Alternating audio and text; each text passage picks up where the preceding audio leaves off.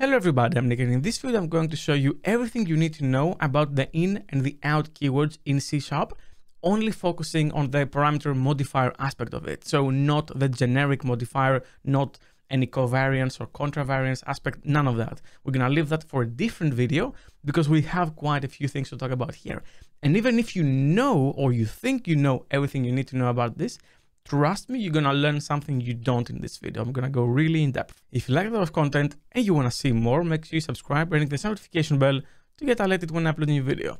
So let's see what I have here. I'm gonna start with the out keyword because most of you are used to it, but I do have chapters in this video. So if you think you know everything, trust me, you might not, but if you think you do, just go straight to the in keyword, which is more interesting in my opinion. So we have just a program.cs here, and I'm gonna first start with how you probably have seen the out keyword, and you probably have seen it in these try methods. Usually a method in C# will start with try, and then it's like try something. In our case, it's try pause. And these methods look usually the same. They accept some value, let's say just a random number, a string, and we're gonna pass that. And then they return the passed value if it could be passed, but they also return a boolean. So the idea is that this method now returns effectively two things. It returns whether it could pass this value, so whether it's a valid number or integer in this case represented as a string, and also the actual value once passed, because if I do a console.writeLine passed value and I print that, you see that I'm getting the value itself as an int, so that worked. However, if that could not be passed, and it's like this, then the could pass method would be false, and also the passed value would be the default, which in this case is 0. So this is how you have probably seen it. But really, both the out and the in keyword are the ref keyword with some flair around it, with some either constraints or extra functionality. This will cause, and this could totally be a value outside of that method. I could initialize it as 5. This could totally be paused like this if I just remove the int. So it can be pre-initialized to something. In this case, it's 5. Then it goes through the try pause method, and then it's returned again. Now, watch what happens and watch why I mentioned it's like the ref keyword with a bit of a flair. Because usually when value types like an integer are passed into methods as method parameters, they're effectively passed as copies, meaning a new copy of that value will be created in that method. So any modification in that method won't affect the previous value. However, in our case, it is affected because out is acting as ref, and the reference of that integer value is passed in here. Maybe that's a bit confusing, so let's take a step back and see another example. I could have an int here, and I won't call this try pause. Maybe I would call it example out here, and I'm gonna accept an int value here, and I'm gonna return nothing. Let's just say void, right? So here we have a simple method, and if I change that in and out thing with this, now I can do whatever I want in this value. I can say 20 here. I'm getting a warning here, and I'm going to explain why, but as you can see, this value is passed and then printed. What do you expect? You expect to see 5 because this int value thing, this value is passed as a copy. So a new int value with that value, value 5, is created because this is a value type. However, we can change this behavior by changing this into a ref. And now if I run that, the value is 20 because the reference of that value type is passed, so I can mutate it. That's the whole idea. And then the out thing is a step further. It's effectively ref, but now you have the following constraint, because previously I don't have to do anything with that int value, right? I can run this method, pass it as ref. I can execute this, and as you can see, it says 5. I go through here, it all works fine. However, if I change this to an out parameter, and I change this to an out thing here, now this does not compile. Now I have to set the value upon exit. Every branch of this method has to set that out parameter. In our case, 10, as Copilot suggests. And now it works. That's basically the out parameter. It is building on top the ref keyword, allowing us to pass value types or any type as reference types. This includes structs and everything. And then it requires from the user to set the value of that out parameter. Now let's take a look at some constraints. And for that, I need to create a proper class. So let's say class out examples. Here we go. I'm going to move this method here and instantiate u var test equals new out example. So that's how it would look like. And this needs to be obviously public and public. And the reason why I did that is because there are some limitations around the out keyword. First, you cannot have one of them with out and one of them with ref with the same name. However, you can have one of them without and one of them without out. That sounds weird. Anyway, meaning the compiler will decide where this needs to go. It detects this is a method now, and if you add the out keyword, then it detects that this is the one it needs to go. Just a small little tip. Now, the other big limitation might be that you cannot use this in async methods or any iterator methods that use the yield return or yield break. There's also a few things around how positionally they can live, especially in extension methods. They cannot be the first argument. But in my opinion, the biggest one is the async thing. Now, it makes sense why that's the case, and we have to live with that, but that's something you should know. Now, remember that the out keyword was added during a time where tuples wasn't a thing. So it appears to me, and I don't know this for a fact, but it appears to me that especially on the try methods, you know, the try pause and the try everything, I don't know if the passing by value thing was the biggest driver or whether the ability to return two values from the same method was the one, which we now can do with tuples. You can now say public, you can return both a Boolean and a number, and you can write your try pause method like this. String value to pause. Let's see if Copilot gets it. Yeah, it does. Okay, cool. So now you would be able to do a try pause like this and then have both the Boolean and the int returned. And if you want to name them, you can say could pause and paused value, something like that. Obviously, this still has the difference that the value here, if you didn't use try pause, will not be paused as a reference type. But do you need that?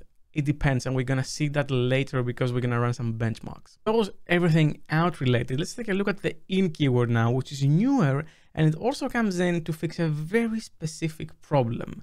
But before I show you the problem and some benchmarks, I'm going to show you in general what it does. So let's say we have a method here, a void example in method, and this accepts an int or a ref int value. And obviously, because it's a reference, you can set that to whatever value you want. Meaning if I call this method and I had something like var some value equals whatever, and then I pass it down here as a reference, then I can say console.writeLine and some value. And obviously, because we're passing by reference, the value is now 49 from the previous one. Now, here's what the in keyword is doing. I can remove the ref thing here and change ref to in. And now the in keyword turns this value here immutable. I cannot change it. And in fact, if this was a struct, which is again a value type, which looks something like this, so a bunch of fields and the old-fashioned way of doing properties, then even if that was a point, and I could say value dot X, I would not be able to change that. This is the constraint. And in fact, just to show you that it truly is a ref keyword in steroids, effectively, I'm going to go to shoplab.io, which is a website we've talked about time and time again. And if I paste that here, you can now see on my head that the in keyword here, when lowered, and if you don't know what lowering is, top right corner of your screen, it is really a ref keyword with an is read-only attribute and an in attribute. So the compiler knows to add the constraints we just saw, the fact that you can't change this and it's now immutable. Now here's where it becomes more interesting in my opinion. Let's say we have a method like this that calculates the distance between 3D points in space. And currently we don't have an in or an out or anything. Now, as we mentioned before, passing structs, which are value types like this, will create a whole new copy of that struct.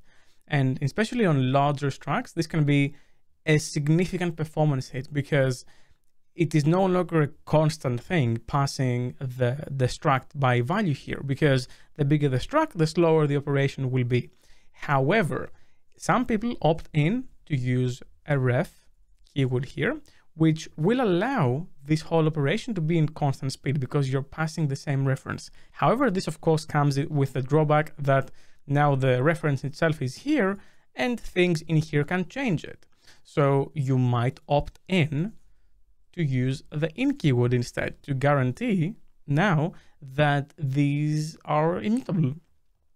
You don't want to do that. If you do that, performance will almost always be worse unless whatever you're using here from that struct is marked as read-only.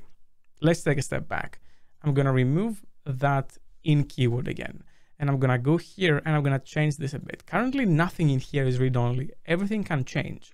If I delete that from here, here, and here now, and I delete that as well, and I change this to X, Y, and Z, now these three properties are read-only. The read-only is hidden, but as long as they don't have a setter, which would not make them read-only, then there's a hidden read-only here, which as you can see is grayed out because it's just implied because they don't have a setter. And you can even have a read-only on the struct level now, but let's see that in a second. So currently we have three read-only properties accessed in this method. Now, if on top of that immutability with the read-only, you also add the in keyword because you want them to be passed by reference with all the read-only and immutability properties, then you should only do that when the properties you're accessing here are read-only as well, or the fields or whatever. Because if you don't do that, then performance will almost always be worse than passing by value, because this thing without the read-only, so let's say this is a set, and this is a set, and this is a set, which will remove the read-only aspect, then this will create defensive copies behind the scenes. And this is bad. How bad? Well, let's take a look at this benchmark I have here. So I have three structs here. One is an immutable struct, and this immutable struct has a read-only on the struct level, and then also three read-only properties, and all the fields are read-only as well. Then we have a mutable struct, which doesn't have read-only on the struct level, and all its properties and fields are fully mutable. And then we have a partially mutable one, where the struct itself is not read-only and the fields are not read-only, but the properties themselves are. And then, as you can see here, we just have a constructor and that's it. And the operations we're doing is we have two tests per every type, and it is we add these two properties together and get a new double back, and one is using the in keyword and one is not using it. And we want to see how defensive copying is affecting performance in all these three different types. So to do that, I'm going to say benchmark runner dot run bencho. Here we go. This is marked as release, and this will now run. And this will take a couple of minutes, and we're going to see the results in a second. But it should tell us what the performance degradation is where there are defensive copies. So results are back, and let's see what we have here. So the mutable add by value, which is, if you remember, the fully mutable struct that used no in keyword here, so passing by value, and then in keyword here, which is passing by reference but with defensive copies, twice as slow. And this obviously scales the bigger the struct and the more the usage is. So you can see how much more expensive this operation can be. Now the other two are all within margin of error on each benchmark execution. So both this, and this are basically the same number, and both this and this are also the same number, because in both cases read-only was used for them, and then the in keyword was used as well. So you can see that if you are to use the in keyword, make sure that the thing that you're using in that method is read-only, otherwise performance will be significantly worse. I know that this is advanced stuff, and at the performance level that we're looking at here, it might not be something that concerns you, but for those who do, please use it because it can really make a difference. By the way, the in keyword is also subject to all those constraints that the out keyword has: no async, iterations, yield break, yield return, all of that. So to summarize, this is only important if you're really diving into macro optimizations. If you don't, it's just a good thing to know about. Now, if the size of a read-only struct is bigger than in pointer size, which depends on the architecture that you're running on, then you should use the in keyword for performance reasons. But the biggest one is that if you are using the in keyword on a struct, just make sure the thing is read-only, whatever you're using it on is read-only, because otherwise you're going to have defensive copies that will really degrade your performance and may lead to weird behavior. Nick the editor here. So Nick the programmer forgot to mention that the in keyword can also be used with reference types, and in that case it only is used to express your intent more clearly, the fact that you don't want the method to change anything of that object when the method is invoked, and that's it really. Back to Nick the programmer. Well, that's all I had for you for this video. Thank you very much for watching. Special thanks to my Patreons for making these videos possible. If you want to support me as well, you're going to find a link in the description down below. Leave a like if you like this video, subscribe for more content like this and ring the bell as well, and I'll see you in the next video. Keep coding.